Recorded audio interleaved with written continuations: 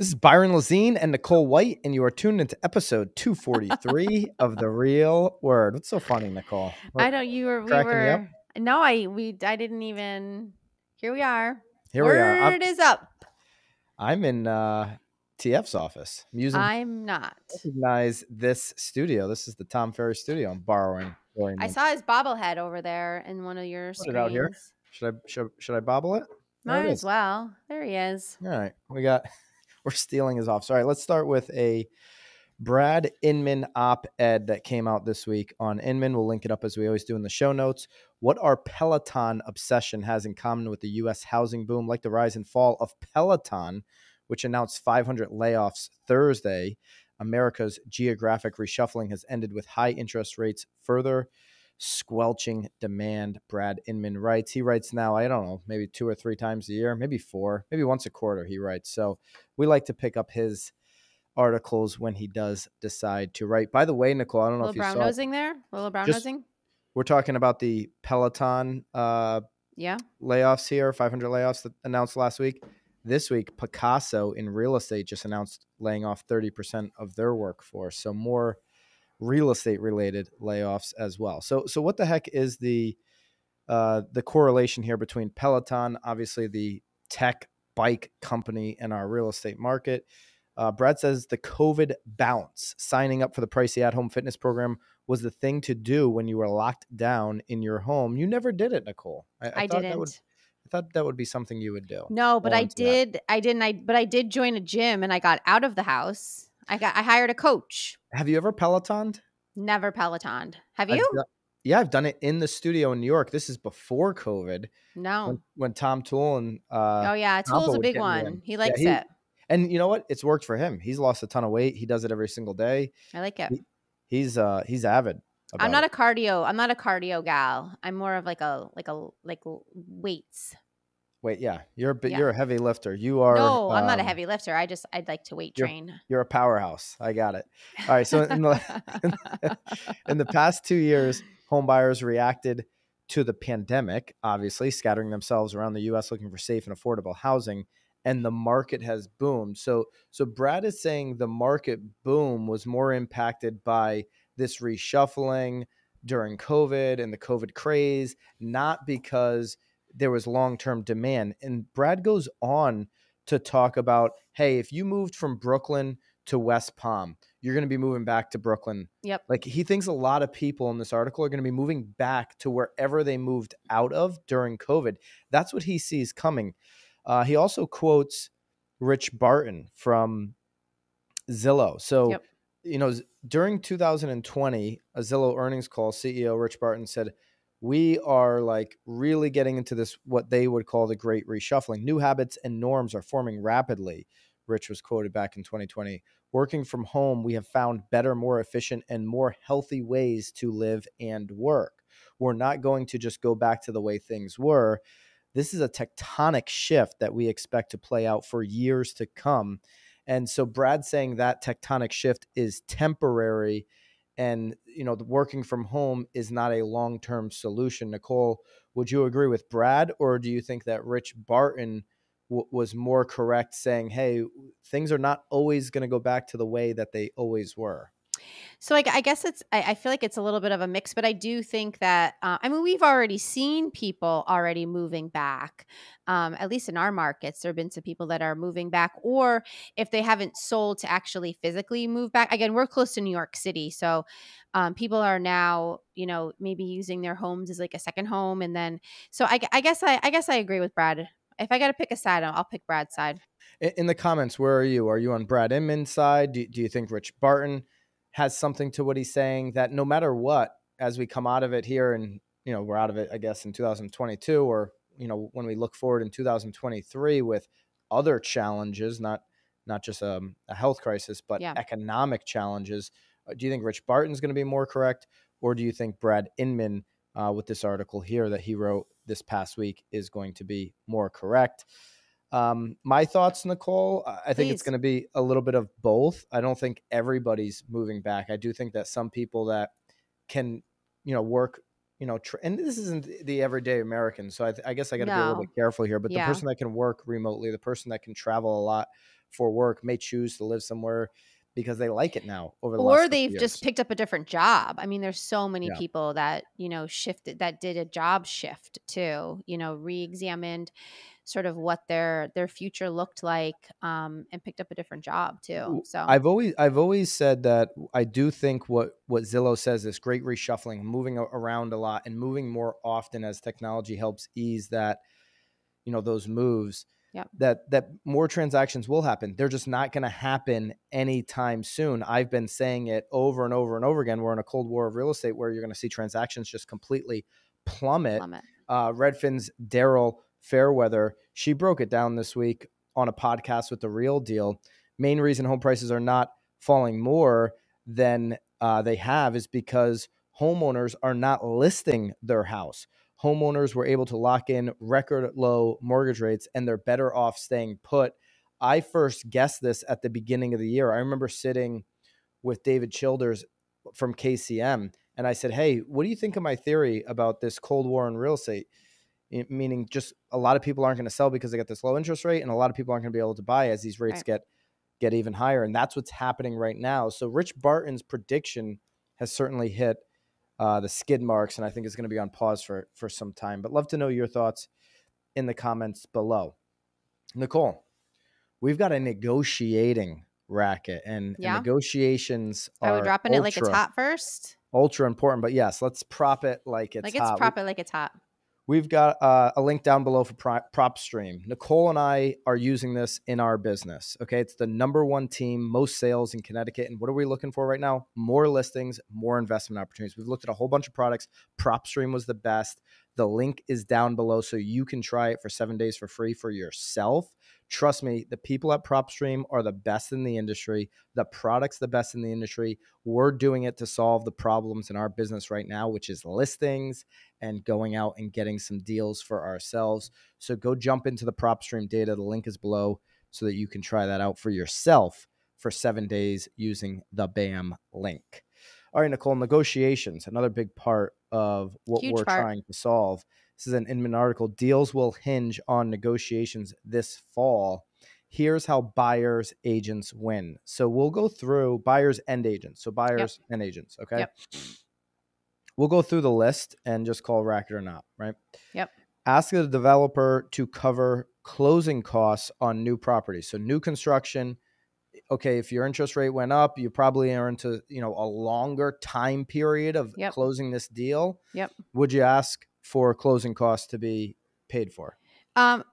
Yeah, I don't see why not. I mean, again, we've talked about it even within our team too. Those closing costs could go towards buying your rate down, save you some monthly. So I'm 100% on board with asking for some closing costs for sure. Leslie Singer from Brown Harris Stevens in New York City. She's saying right now in this market, developers are a lot more willing to negotiate. So working with your agent, if you're a buyer or if you're an agent and you get a feel for, hey, there's an opportunity here for me to save my clients some money, absolutely go ahead and do that. Leverage different listings against each other. Nicole, your thoughts on that? I guess. I mean, it's like sending over comps. I don't know how many agents. Well, I guess I don't necessarily look at the comps that buyers are sending over to me because, again, my seller wants what they're asking for. So I don't. Again, I'm not a huge fan of this strategy, but I certainly would do it to justify my number. I just don't know if the listing agent is really even humoring the email.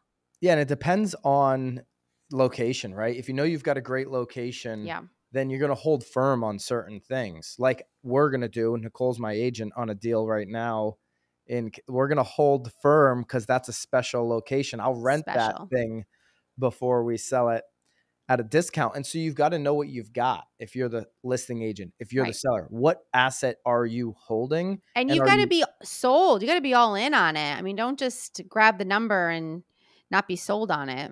Yeah, I don't care what comp you send me as a seller, right? So this is my seller hat. Don't care what comp you send me. So I don't know how much leverage you're going to have in premier locations when you're leveraging listings against each other. And remember, listen, that house that we're talking about, I want to get out of it because it's got high HOA, high taxes. I just bought another place in Connecticut that I can Airbnb when I'm not there, right? Just thinking strategically But on the flip side, my loan is 3%. So will Right. I not rent that if I don't get the money that I want to get? I will absolutely rent that out at 3% mortgage rate. All right, Right. number 3 here, marry the house, date the rate. This is a total racket. I hate this advice. This You is the hate worst it. advice you've seen on the internet. This is the worst advice. If you're one of those buyer agents, please in the comments say, I'll never do this again. Hit the thumbs up if you agree that this is terrible advice. Listen, you don't know what the future is going to look like. Nobody knew that we were going to be at 7% at the end of this year besides MBA. Mortgage Bankers Association, I think, is the only group that said we were going to be at over 7% interest rates by the end of the year. Every other projection was 6%, 5%, even high fours at the beginning of the year. Yeah. So who are you to say, marry the house and date the rate when you don't know in 3, 4, 5 years what that rate's going to be? You just don't know. So the numbers have got to work. The numbers have got to make sense. Obviously, you've got to love the house, love the location, but there is a math problem you need to solve as well when you're buying this house. Nicole, your thoughts on marry the house, date the rate? Yeah, no, I'm on your team. I'm not a huge fan of the saying. I do think though that I mean, at the end of the day, people still need a house. So again, marry the house. And again, but the money's got to make sense. The The money's money definitely has got to to make make sense. You can't sense. just be Yeah. crossing. Hope is not a strategy, right? No. So Right. don't be providing hope as a strategy for your clients. Please Yeah. get more recent data to back up the best offer. So are you supplying a lot of data on offers? I'm not. Would you suggest an agent doing that? I mean, I think that at the end of the day, it's why not? I mean, sure, give them the why you're justifying it, especially if you're coming in with a low ball offer. Like throw them out there so that at least maybe the agent will supply it to the seller. But kind of like we said at the beginning, if you're comparing it to another property and the seller just doesn't give a hoot, I mean, I don't know that this is going to help you, but Yeah, um, depending again, on who the seller is, a letter yeah, might work better. true, true, Emotions might work better.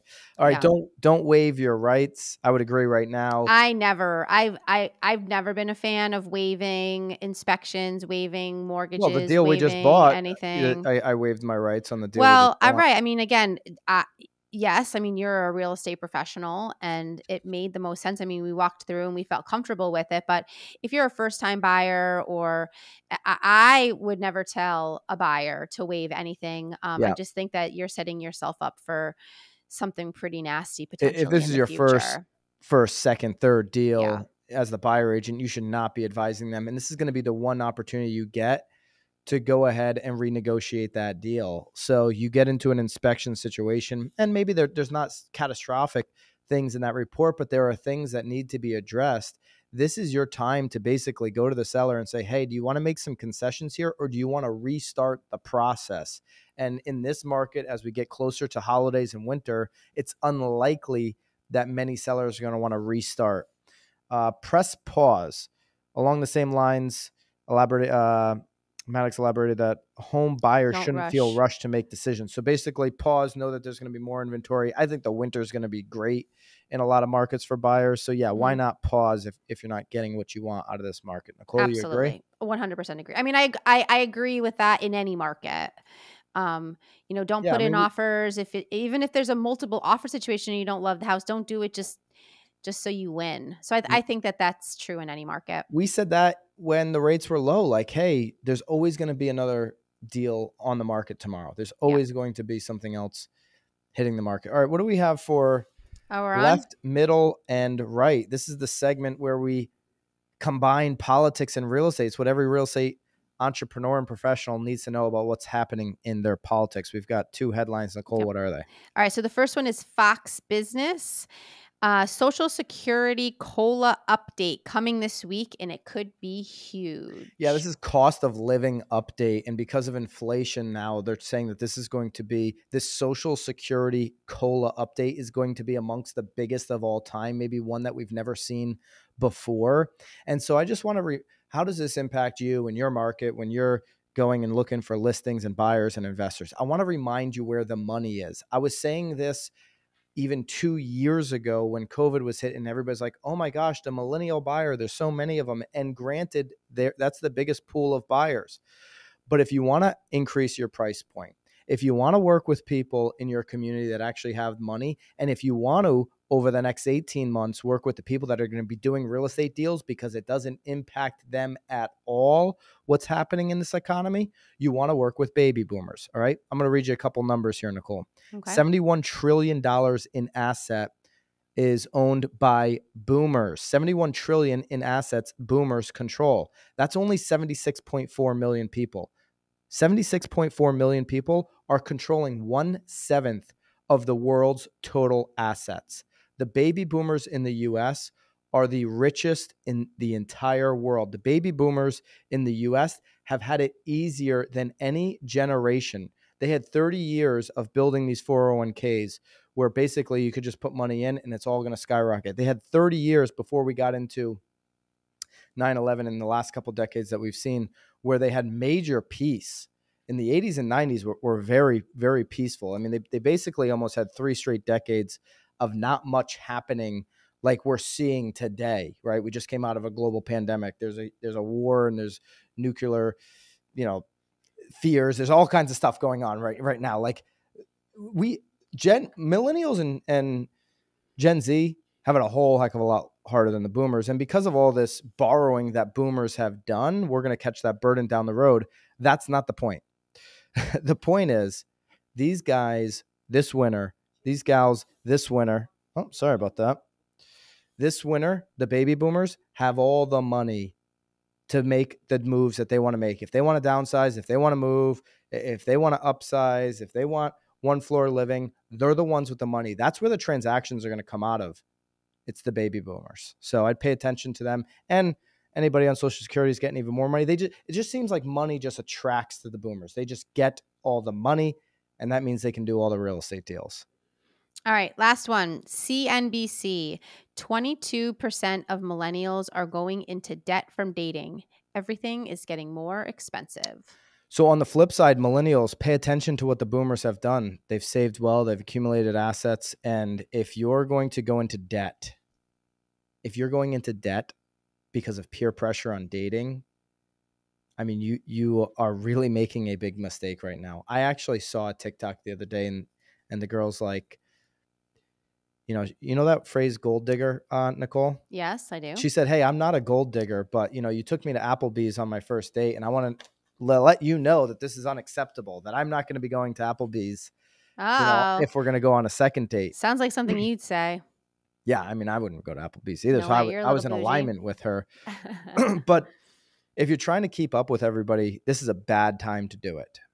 This is not the time to try to keep up with everybody, whether you're male or female. I don't care who's paying the bill. And even if you're just dating and you're splitting the bill, I'd advise you guys to maybe cook in, maybe do some things like that. Because listen, the people that save the money and are able to invest in real assets over the next year and a half, they're going to be the ones that in 10 years are just only saying one thing: I wish I invested more. I wish I bought more. I wish I saved more. They're not going to be saying, I wish I went to more restaurants that were better than Applebee's. Right. I wish I went on more dates. And there is a huge social media peer pressure around dating. I'm glad I'm not in the dating pool like yourself, Nicole, because the pressure to spend money and impress people, I've seen it happen over and over again the last couple of years, is going to restrict you from buying a house. So if you're an agent, maybe you can help people date. Maybe you can have some dating parties at your office, right? Maybe we could do that, Nicole, at the Connecticut office. Have a dating I want no part party. of that. No part. I feel like nobody dates in the shoreline in Connecticut. Everybody's already locked up. But locked up. I don't think everyone's locked up, but I definitely you want to be a part of that awkwardness? Like you want to like welcome awkward? What? What's your thoughts on this? People going into debt for dating. You're asking me? Yeah. I mean does that seem insane to you? It's absolutely insane. Yeah. And it's funny because like, again, I agree with her as well, but it's funny because I think in my early 20s, it didn't even, I guess, didn't phase me where we were going. So, because you were young, but now people are dating older. Yeah, right? I guess. And so these are home buying ages, and overall survey respondents, which was a Lending Tree survey, said that they spent about $91 on a night out, which by the way seems cheap. Super cheap. So maybe they're doing something right. But listen, you can go get pho. Me and you just went and had a couple of bowls of pho before I left Connecticut. I mean, that wasn't more than $40-$50. So yeah. But again, everything is fantastic. But honestly, though, I mean, you can go over to Olive Garden and spend the same amount of money as well. So I don't even know that you're really even saving money by going to an Olive Garden or an Applebee's either anymore. So this mindset, I'm a millennial, and this mindset of I just want to have these experiences. I just want to live. Yeah.